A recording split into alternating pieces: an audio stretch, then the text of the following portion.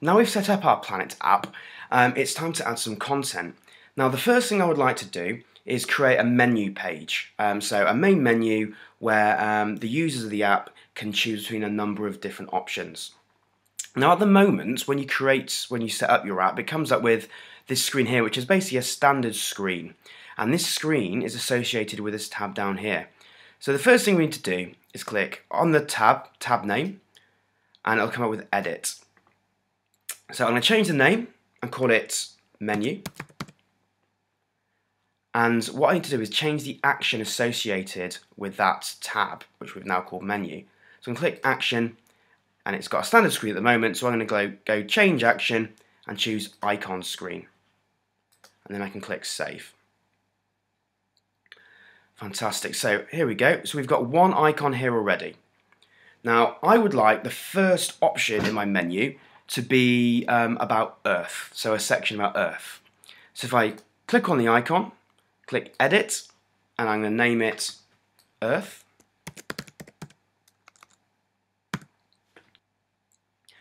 So what I can do as well is add an icon to this menu option.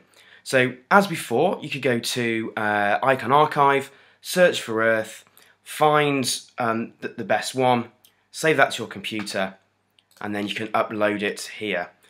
So I am going to browse because I've already got an image, and it is here. So I'm going to click on the globe icon, click select, and I'm good to go. So I can choose the action. At the moment there is no action associated with this. So I'm going to change the action, and I'm going to choose just a standard screen. Click save. Fantastic, so here we go. So this is an example of a standard screen with no content, which we'll add that later. So I'm going to click back, and I'm going to add another item. This one is going to be on Saturn. So there we go. Again, you can choose to go to Icon Archive and find the appropriate icon and save it and upload it, but I've actually already saved it, and it is here. There we go.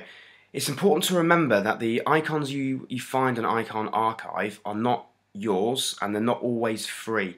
So if you wanted to put your app onto the App Store or Google Play or use it for any commercial uses, you would need to get permission from the owners of these icons. This is important for you to remember. Again, if I click action, there is no action associated with this menu option, so I'm going to click change action and choose standard standard screen, and click save. And there we go, there's a standard screen. Let's click back again, and we have two options, and of course you can go ahead and you can create more than that, but we're just going to stick with two for the time being for the purposes of this tutorial.